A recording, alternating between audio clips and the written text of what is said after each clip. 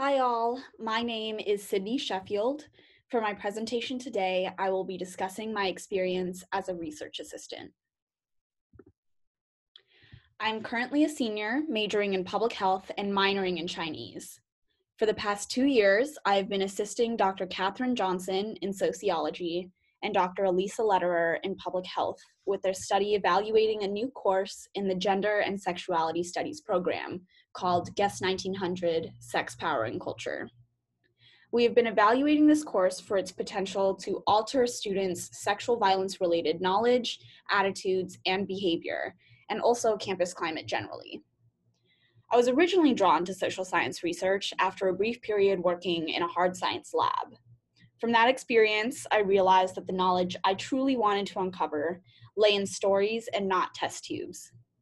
As a feminist and a friend to many survivors, I've long been invested in combating the sexual violence epidemic.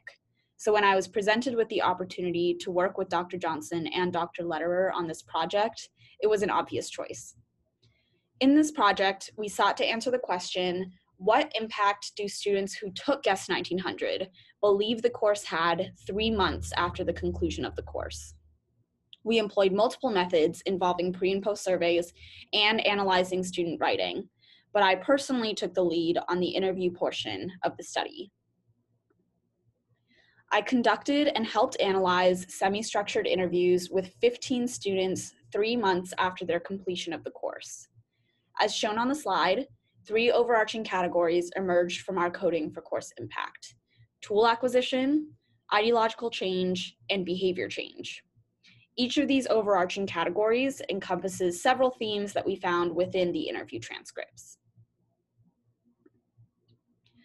Based on the interview data, in combination with the surveys and student writing, our main finding was as follows. A semester-long course focusing on sex, gender, and power dynamics has the potential to positively impact students' knowledge, attitudes, and behavior, and thus positively alter campus climate. Through this work, I've gained experience conducting literature reviews, conducting interviews, analyzing qualitative data, developing research posters, writing manuscript introductions, and presenting posters at national conferences. The photos on the slide are from my poster presentation at Conceiving Equity 2020 and my virtual poster presentation at the American Public Health Association Annual Meeting 2020. But this position has also taught me so much more than just research methodology. I've learned just how deeply entrenched sexual violence facilitating behaviors and ideologies are in our culture.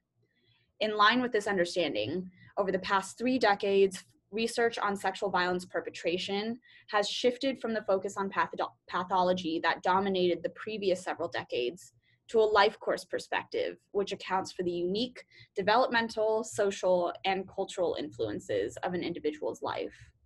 I have also had the opportunity to observe the power of qualitative research, which gave students the flexibility to tell their stories the way that felt most authentic to them, and provided our research team with rich data that could not be shown through our other methods.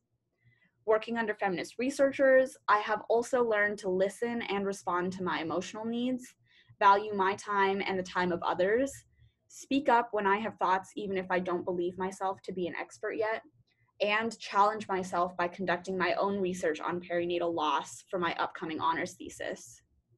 These are skills and values that I do not believe most undergraduate research assistants have had the opportunity to build in their positions, so I have been incredibly grateful for mine. Thank you so much for your time. I'd also like to take a moment to thank some special people.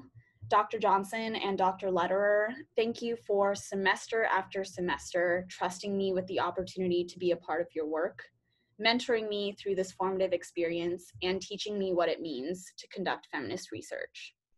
Jessica, thank you for being both a cheerleader and a role model for me, and helping me develop my confidence as a student researcher. Claire, Newcomb Institute, and donors, thank you for graciously providing the funding and the guidance for me and other interns to continue this work.